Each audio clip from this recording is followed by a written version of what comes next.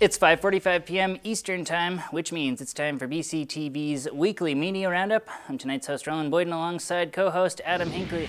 Plenty of stories. We'll go through all the area headlines, including House Speaker Shap Smith's trip to town to hand out the annual Tim O'Connor Award, which went to Masabi LLC, the group behind the Rebirth Project at the Brooks House. We'll also touch base with the Vermont delegation in Washington as they look to push some new laws that involve Vermont rivers, and much, much more. So if you've got the time and the attention span, stick with us right here on 545 Live.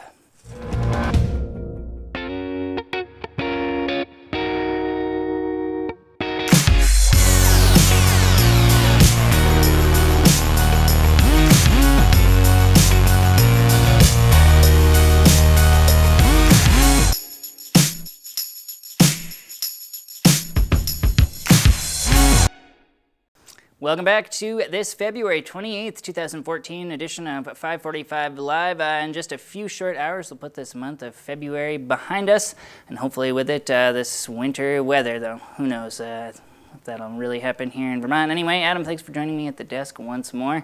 Into the stories we go. Let's break it down on another week of news here in Brattleboro and surrounding areas.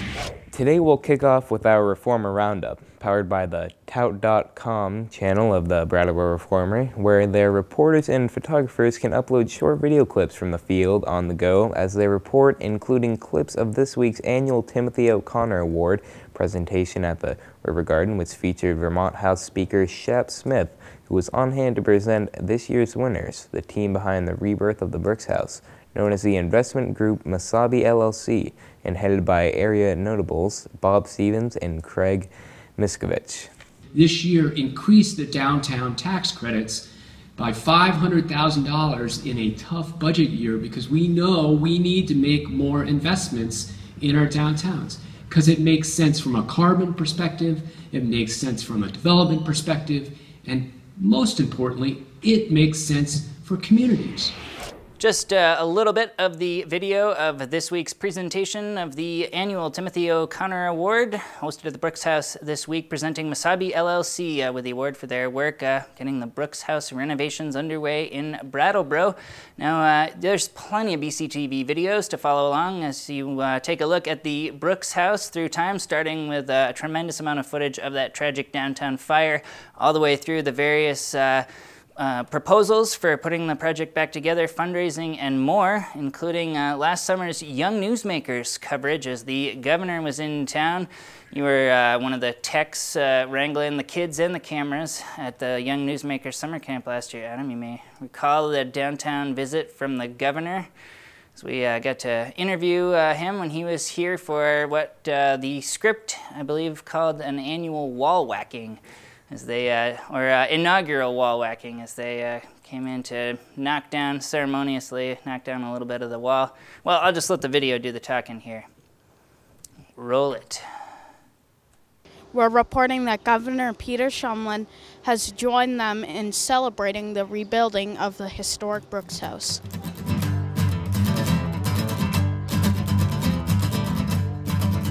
Here we go. 1, 2, 3.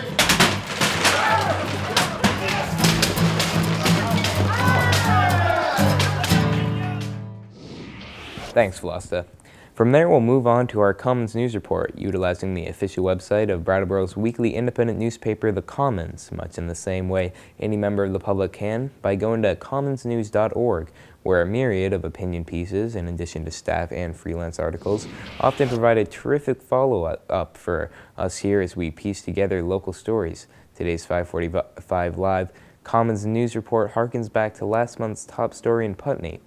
Broadband and cell communication giant AT&T's proposed cell tower, which would bring much sought-after high-speed cell phone coverage to the Putney area, but at an aesthetic price. Today's opinion piece in the Voices section and the Commons, which you can find at newsstands all around town or here on commonsnews.org, as we'll fire it up on the split screen here, is dubbed "Putney Shouldn't Allow AT&T Dog and Pony Show."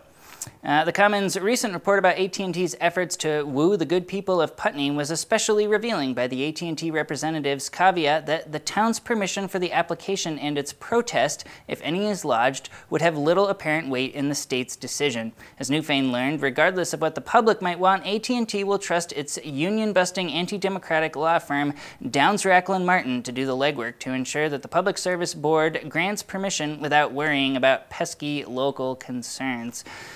So that's just one of their Voices Opinion pieces. For more, if you want to do the research yourself, find out what you think, you can head to brattleboro.tv.org and check out this past month's recent series of AT&T Open Forums, which include representatives from the law firm mentioned there and also reps from AT&T and the state talking about this issue. We've got a few sum-up rewind in time clips to take a look at here. There are steps to address concerns dealing with aesthetics, sound, right? And so I don't think there's a better site in Putney. It doesn't mean there isn't another site that might work, but a lot of things have to go right to even get where we are, and I know I've said that a couple times, right?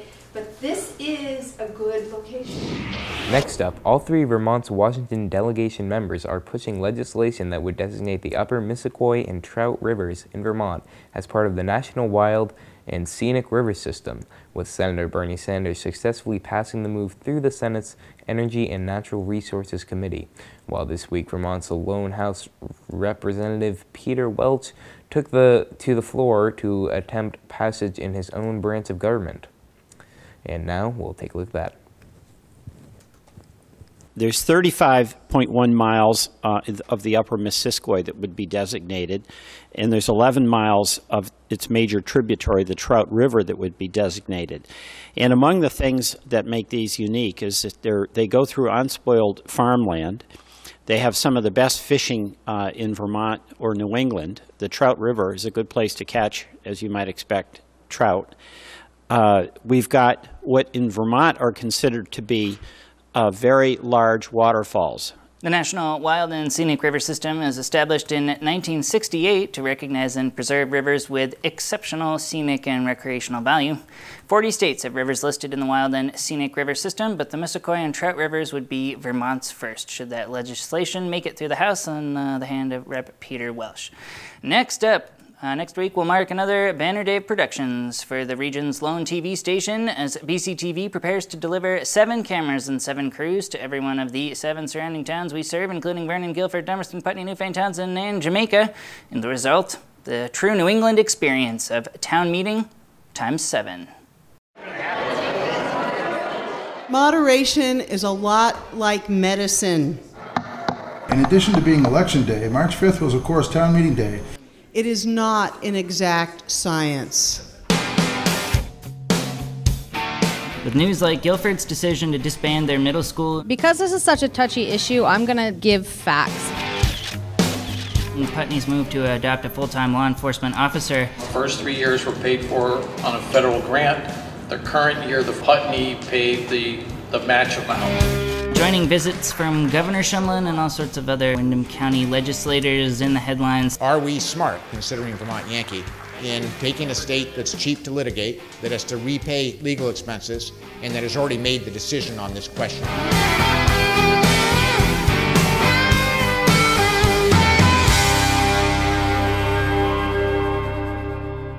And speaking of town meeting, a representative town meeting may carry a different feel for residents in Brattleboro, but a series of controversial items on this year's warning may garner viewer attention this March nonetheless, something we spoke with 2011 three-year seat winner and current Select Board Chair David Gartenstein about last week as he joined us in our downtown studios for a special 545 Live exclusive interview, breaking down the proposed 1% option tax that's set to hit the town meeting members in March, after going to the town at large via Australian ballot.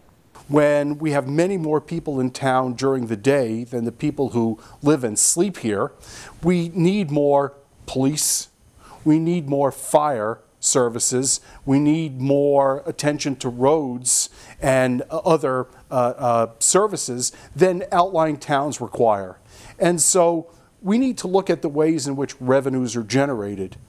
Next up, we all know he dabbles with narcissism here and there, but 545 Live co-host Roland Boyden has other more laudable reasons for hosting BCTV's weekly interactive video calendar, like joining area business the Brattleboro Savings and Loan in their mission of promoting area nonprofits, groups, and events in a new and engaging way, and getting to green screen out tufts of Roland's hair at the same time. Over to you, Roland. That will move on and head on over to Dummerston and over to Sunday, March 2nd. To take a look at the Pampered Chef Fun Fundraiser. This is all set to kick off at the Dummerston Community Center at 12:30 p.m. on Sunday, March 2nd. For more, let's take a look at the Spotlight video. And from there, we'll move ahead and talk about the Latches as they get set to host the National Theatre's live performance of Frankenstein starring Sherlock star Benedict Cumberbatch. He's going to be on stage in DC as part of that live performance, but it'll be transmitted in full high definition to the Latches Theatre, so be sure to check that out again 1 p.m. This coming Monday, March 3rd at the Latches Theatre. You can find out more by clicking that link, and before we say adieu to the calendar altogether, you can also click that button in the bottom right corner that says Your Event Here. Find out how to get your own organization, nonprofit, and events listed as part of the video calendar. Maybe even get me to chit-chat away about the events. That button will take you to the landing page at brattleboro.tv.org for this here video calendar feature so that you can find out how to get involved. Okay, well, that's all we have for you today at 545 Live, and thank you for watching, and if you stuck with us this long, we really appreciate it, and we'll see you next week.